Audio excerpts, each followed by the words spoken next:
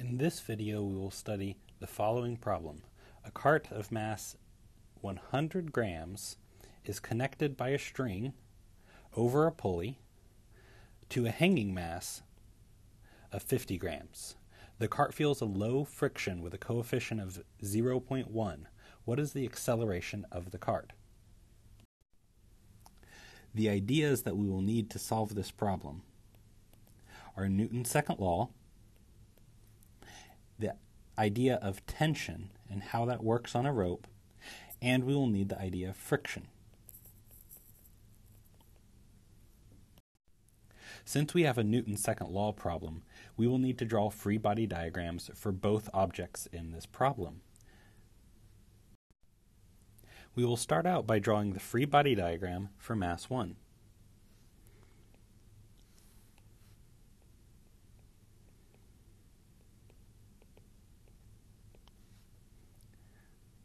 If we look at mass 1, we can identify at least one force straight off. There will be a force of tension pulling along the direction of the rope.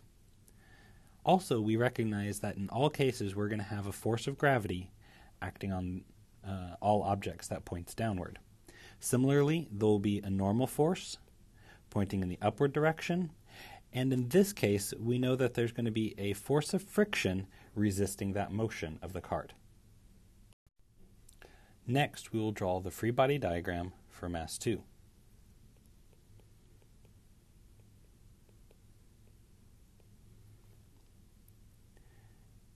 In this case, looking at mass 2, we can recognize that the force of tension will be pulling in the upward direction. And as before, we will have the force of gravity pulling down. After drawing the free body diagram, we need to write down the equations of Newton's second law. Those equations are, as always, the sum of all forces is going to be equal to the mass times the acceleration of the object. In this case, I have made sure to draw arrows over the force and the acceleration because we have directional motion that is different for mass 1 and mass 2. In the case of mass 1, I have to write down the components of this equation. So the x components first I have in the positive direction the force of tension minus the force of friction is going to be equal to the mass of the object times the acceleration in the x direction. In the y direction, I'm going to write down that I have positive the normal force minus the force of gravity is going to be equal to m1 times the acceleration in the y direction. Luckily, because this cart will not be moving up or down in the y direction, the acceleration is going to be 0. For mass m2, I only have a y component to worry about. So starting off, I have in the positive direction the force due to tension minus the force due to gravity is equal to m2 times the acceleration in the y direction.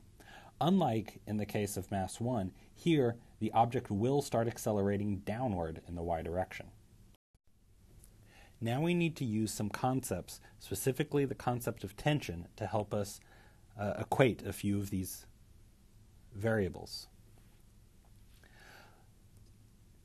First, we will notice that the force of tension, the magnitude of tension in the x component for mass 1 and in the y component for mass 2 must be the same.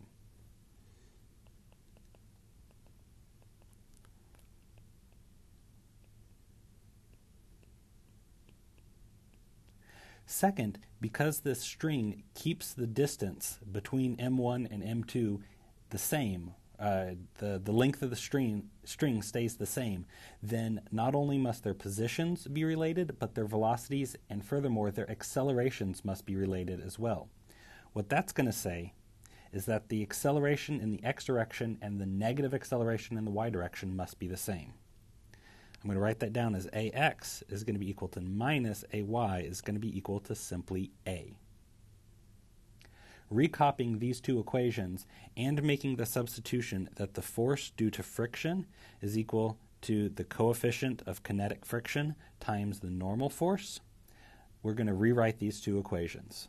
So we have force due to tension minus mu sub k times the normal force is equal to mass 1 times the acceleration, and the y component gives us the force due to tension minus, I will replace gravity in this case with m2 times g is equal to minus mass of the second body, m2, times the acceleration. The minus here came from that relationship right there. Finally, I will use the underlined equation here to solve for the normal force for mass 1.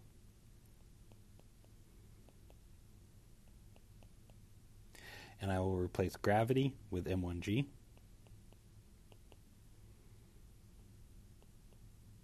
And I will plug that in to the previous equation that we found.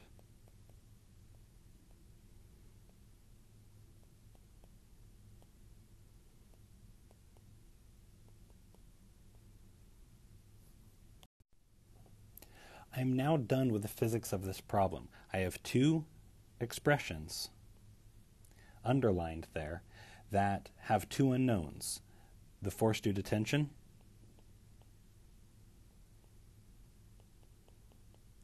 and the acceleration of the objects. I can, at this point, use whatever mathematical tricks I would like in order to solve for the acceleration. What I'm going to do is I'm simply going to solve for the force of tension in one of them, plug it into the other one, and solve for acceleration. Doing that, we find that the force due to tension is positive m2g minus m2 times the acceleration. Plugging that in to this equation gives us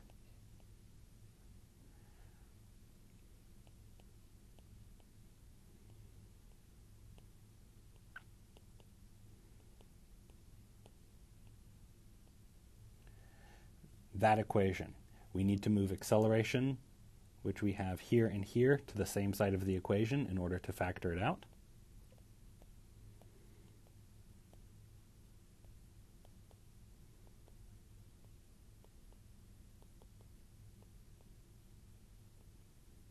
We're going to factor out that equation.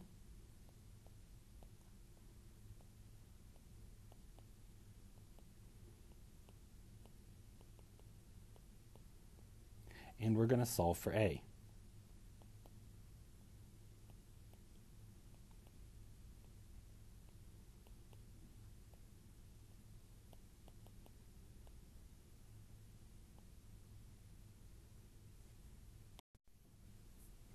At this point, all that remains is to plug in the values that we have for the problem, which are mass of 100 grams for M1, mass of 50 grams for M2, and 0.1 for the coefficient of friction.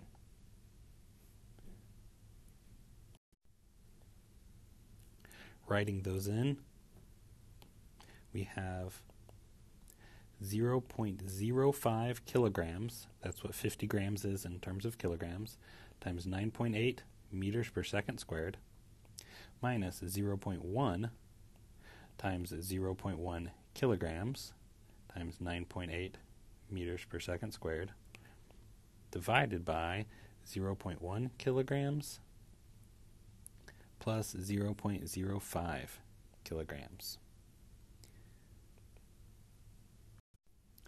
Quickly looking at units, we see that we have kilograms on top and kilograms on bottom that cancel out, which will leave us with units of meters per second squared, which is what we like. Evaluating the problem, this gives us an acceleration of 2.61 meters per second squared. So finally, interpreting this answer in terms of what we have before, we have in the following situation where we have a 100-gram cart that's connected over a pulley to a hanging mass, and there's a small 0.1 coefficient of friction between the cart and the table. The system will accelerate at 2.6 meters per second squared.